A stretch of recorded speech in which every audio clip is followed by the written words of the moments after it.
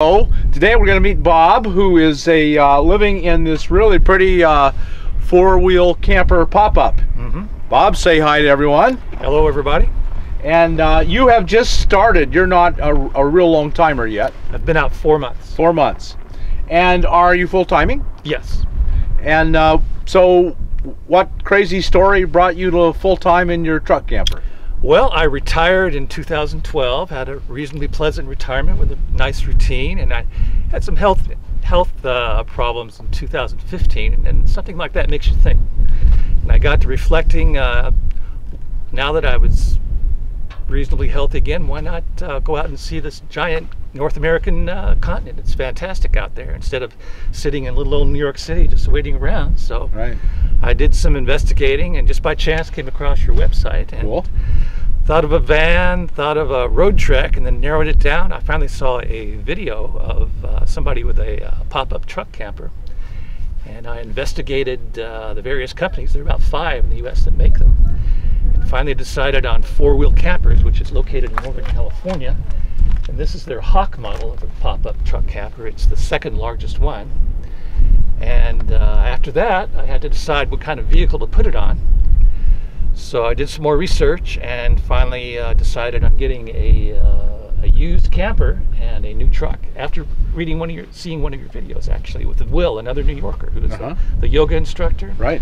And he said if he had to do it over again, he would buy a used camper and a new truck. And I thought, well, that's pretty good advice. Right. I think that is very good advice. You can always replace the camper pretty easily, but having problems with your truck is just a nightmare. Most people with these pop-up truck campers settle for a half-ton pickup truck. Right. But I decided to go a little heavier to a 3/4 ton. This is a 2016 Chevy Silverado 2500 HD. And people with a half-ton pickups usually have to put in an extra leaf and airbags and various other things. And a lot of them are happy with them, but I just think this is a more secure foundation for a truck camper. So my advice almost always is buy more truck than you think you need. Right. Never buy less. I would agree. So how much is your camper weigh? The Bear camper itself weighs about 1,000 pounds. 1,000 pounds. That's just great. It is, and it's due to the it's got a basic plywood base with welded aluminum structure and an aluminum roof. It's got insulation in the roof and in the lower sides. Of course, it pops up, and it's got heavy-duty vinyl on the sides, which I find is excellent. I have a long camping background, so a tent-like structure is fine with me. So you said there were 4 different pop-up manufacturers. 4 or 5. 4 or 5? Yeah. And ultimately you decided on four-wheeler. Why did you decide on four-wheeler? Well, I did the Four-wheeler is the brand name, if that doesn't make sense. Sorry. Four-wheel camper, actually. Four-wheel camper, yeah. They're in Northern California. Well, I did the research, and there are 2 companies that really stress lightweight, the Four-Wheel Camper and one called All Terrain Campers. And these are more readily available. And there's a heavy demand for them, so when they come on the market used, they're almost instantly snapped up. So I was very lucky living on the East Coast to get one right away, because something like 80 or 90% of these rigs are sold in the West. So it's not been a real long time. Do you have any regrets on buying the pop-up camper? Not at all. I love it. I absolutely love it. Yes. Now, some people complain. There are some companies that make campers that are on the noisy side when it gets windy. This one has a little bit of noise. As I say, I have a tinning cap background, so it doesn't bother me at all. Now, I've been up to 40 or 50 mile-per-hour winds in Big Bend National Park. It didn't phase this rig. Another fine feature of pop-up truck campers is they're low profile. They have low wind resistance, low center of gravity, so they really excel at off-road capabilities. Right. They're just superb. You see a lot of truck campers, I think the conventional truck campers a little on the awkward side, in my view. In a heavy crosswind, they can start swaying, and I think there's an extra safety factor involved. And so this is pretty tall, so it must be four-wheel drive? Yes. So you have a four-wheel drive truck, and with a small camper, light camper, you can go anywhere you want. Exactly. And another advantage, I think, of pop-up truck campers is that a lot of people starting out, or part-timers, and people planning, they live in suburbs or subdivisions where they have homeowners associations which heavily restrict recreational vehicles. Some will let you park on the street, some won't let you park in their driveway. So these, where they're low profile, they can often fit in a garage and the homeowners association won't bother you once it's inside the garage. Empty, it's about 1,000 pounds. And I would say I double that with all the gear and the fuel and the propane and the food, tools, etc., etc. And you are full-time? Yes. And you have no home to go home to? And well, I've kept my apartment in New York City, but I just love it out here. And I'm here in southern Arizona, and I've been traveling around this area, and as it gets warmer, I'll move north with the weather. Right. A snowbird, like most of us, just go north, go up in elevation. So, no regrets? None whatsoever. Glad you got it. And how are you doing on gas mileage on your Chevy pickup? Well, that is an obstacle.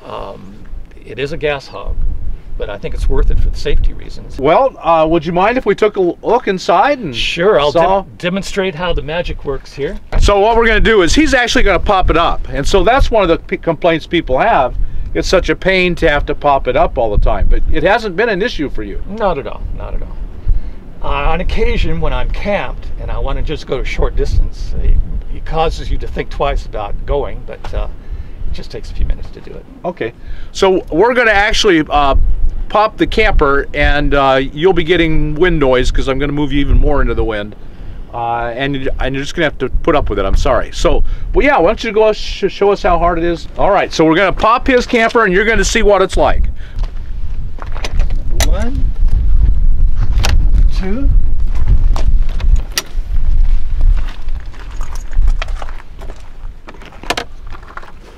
Number 3.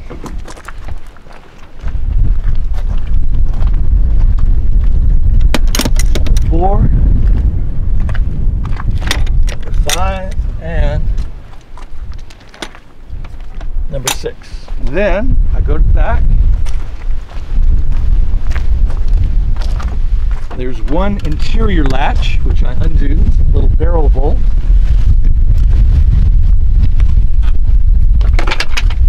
Then I raise the rear panel. It has hinge folding panels that, when raised, lock the camper in position. Very solid. So you merely lift it up, back, and there's a little locking mechanism. Do the same with the front.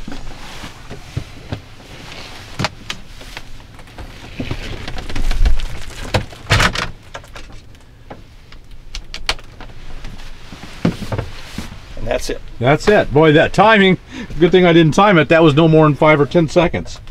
Then we've got windows on the side with clear plastic for wind and cold protection. Just undo those. And here we are.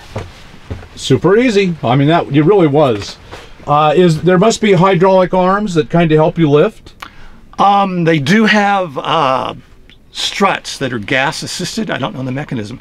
I've got them, but the previous owners never installed them, so I didn't either.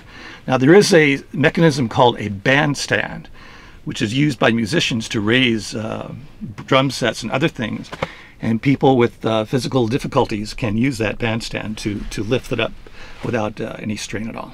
And also, I should add that people are concerned often about lack of insulation, but the company sells what's called an Arctic pack, which is insulating material which you attach the Velcro strips here, which they say are quite good. I have not actually used them. So you're not adding extra insulation as of now? No, I've been down to 32 degrees and it just doesn't bother me. I've got this wonderful furnace that has external exhaust, propane based, thermostat controlled, and it controls all the cold problems easily. So with this small space, you're just, if it gets cold, you're overwhelming it with heat from the furnace. Oh, sure. And I use the furnace maybe an hour a day. And another option to consider is that every rig has its pros and cons, and there are a few cons involved. I think one of them is a lack of storage, permanent storage. Nothing above the height of the camper. Right. Although I've found that if you just go to Costco and get some zip-up plastic containers, you can just leave them in the cab, come back, and when you're popped up, just put them here. It's like a pretty much permanent cabinet. You can just move it anywhere you want. Another problem with pop-ups is they do have condensation. When there's high humidity and cold air, when it meets the warm air of the interior, it causes condensation. all I do is just wipe it down. It's no big deal for me. And sometimes when it's raining, of course, you don't have any alternative but to lower the top when it's wet. But that will lead to mildew if you don't dry it out during the next warm spell. Sure. And it's absolutely a delight for one person. Now, there are couples that travel in these, and there's a wonderful video blog called Mally Mish by a 5-person family plus their cat who travel in one of these all across North America. That's hard to imagine. So, give us the big long tour of your rig. Well, in terms you got of plenty of features, headroom. Sure, it's got at least 6'4". They say 6'6". I've got 2 vents, one standard vent, one fantastic fan. Got a 3-way propane-powered refrigerator, and my main problem with that is keeping food from freezing because there's no thermostat inside. 2-burner stove. Let me show you that. That's pretty standard. It's got hot and cold running water. So somewhere in here there's a hot water heater somewhere. Yes. And there's a 20-gallon freshwater tank, a 6-gallon hot water tank with the hot water tanks right behind there. It's got a USB charger. Here's the pump mechanism. Here's the monitor for checking the battery charge and the level of the fresh water. I mentioned the wonderful thermostat controlled propane furnace, externally vented. Well, there is a pretty limited amount of storage. Yes. Very, very limited, I would say. But the nice thing is I recommend that everyone get the biggest cab they can in a pickup truck. And it's amazing what you can stuff in there. So I think that compensates for the lack of immediate storage here. So the King, boy, there is almost no storage in here. Not a whole lot. I've got underneath 2 large containers there. I store my food right here. Got the 20-gallon water tank here. I've got a single battery. You're not running solar? No. Is it very practical to do solar on one of these? Oh, you gotta lift the weight. A lot of people do it. Yeah. A lot of the campers feature this bracket right here, which allows you to have a pull-out shelf, and you can put a bolster there to make pretty much a queen-size bed. And the bench seat here, this older model, it folds out to form actually a queen-size bed. You're very comfortable in here, I would guess. Definitely, yes. It actually, because of the very minimal amount of cabins, there's nothing above the height. It actually feels very open. It does. Another nice feature is with the roof down, when I'm stealth camping, it has full sitting headroom. I can access the refrigerator. And you probably could sleep on the couch. Yes, I do. And a pretty good sized bed. Oh yeah, very comfortable. You pretty much have to be a minimalist to do this in here. Yeah, but as I say, with the cab, you can really extend your storage. So I've got an enormous amount of material here. Tools and equipment and backpacking and camping equipment, etc., etc. The cab's the key. Yes. You have a super cab or a full 2-door? Crew cab. 4-door. Crew cab. Yeah, that's a lot of space up there. It is. Oh, that's a big bed. It is. This, what's it, a full when 2 people can sleep on it? It could, yeah. Because you have such limited storage in the back, you really have to make use of the super cab. Right. Be warned, it's quite messy, but it's functional. I know where things are and it works. That's all that counts. I keep an amazing amount of stuff. Oh yeah. So it's just where you keep storage. You buy paper towel and you buy a multi-pack to save some money, and there you go. Exactly. Well, Bob, thank you so much for sharing your rig with us and your life. And so you would 100% recommend pop-up campers for a minimalist? Definitely. I would strongly recommend it. Of course, there are a lot of rigs out there, and it's just a question of narrowing down the one you like. And another nice feature of these is that the resale value is so high that if you eventually decide you'd like to have something else, you can recover a substantial amount of your money when you sell it. Right, right, very good.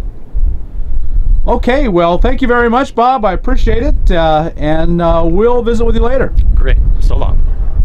Thanks everyone for watching, and subscribe to our channel, and like us on YouTube, and tell all your friends on social media there's a better, different, better way to live. Until next time, don't give up on your dreams. Don't settle for a mediocre life. Live your life. Talk to you later.